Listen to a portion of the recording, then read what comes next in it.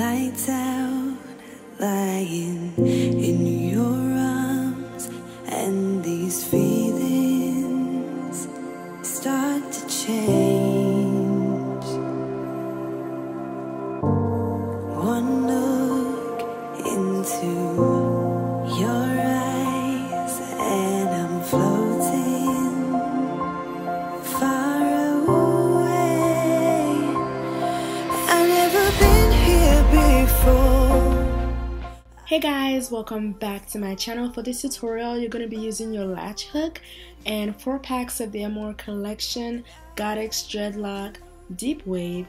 You guys, this hair is very soft, it's very lightweight on the head, and very easy and quick to install on your head, and you guys are gonna absolutely love this. So I'm gonna be breaking this tutorial into 5 simple basic steps that's gonna be very easy for you to install. Step 1, all we're doing is detangling the hair. This is gonna make it easier for me to braid through the hair because our hair is natural, so doing this step makes it easier and less painful for my client.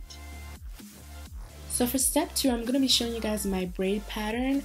Now we're going to begin by sectioning the hair into 2 sections, from temple to temple, which will be the back section, and then of course the remaining top section, which we're going to do regular all back cornrows on.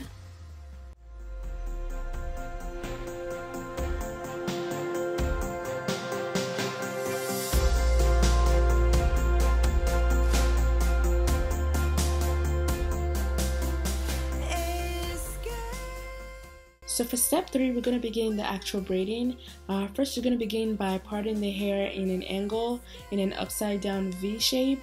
Now the purpose of me doing this method is so that my client will be able to wear her hair up or in whatever way she chooses to wear them, and gives her that versatility within the styling of this hairstyle.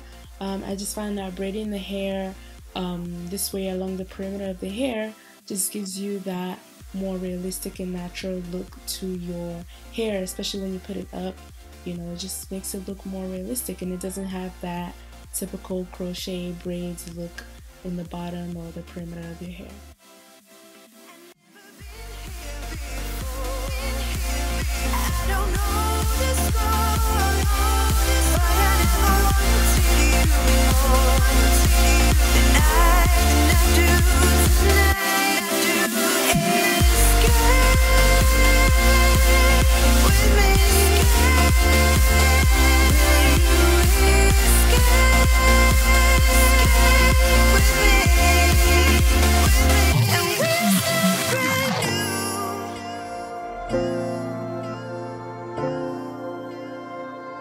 In your arms, and these feelings start to change.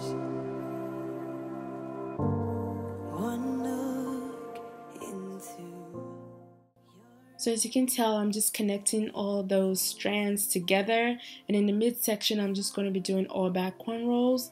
And by the time you're done, this is what your hair should look like. This is my braid pattern. It's very flat.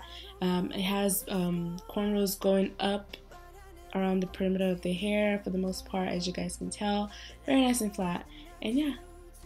So if you've gone through step 3, that's the hard part. Now I'm sure you'd be very happy to know that step 4 is very easy. All you're doing is crocheting the hair through the cornrows, and that's really it.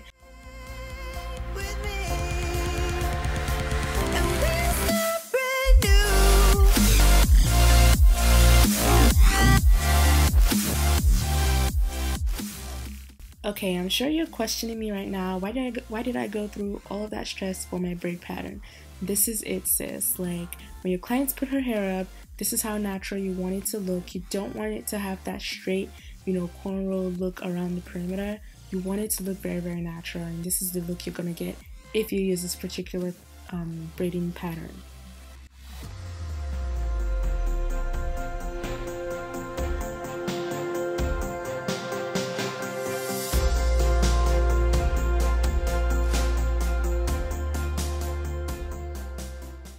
And the only tip I would give you is that always make sure that you insert your latch hook from the top whenever you get to the front section. When you're doing the back section, it doesn't really matter, but when you get to the front section of your cornrows, make sure that you're inserting your latch hook from the very top of the cornrows instead of going from the bottom. Always insert from the top. That ensures more security when you do lock in those locks.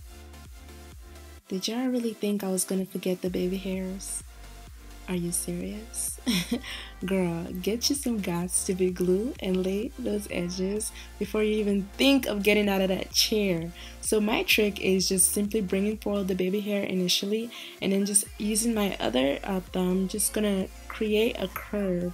This will just make everything easier, and it's just like a 1-2 quick step that I use to achieve the perfect baby hairs on my clients, and it works like magic.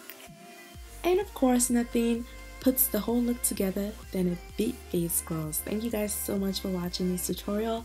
I hope this was very helpful to you guys.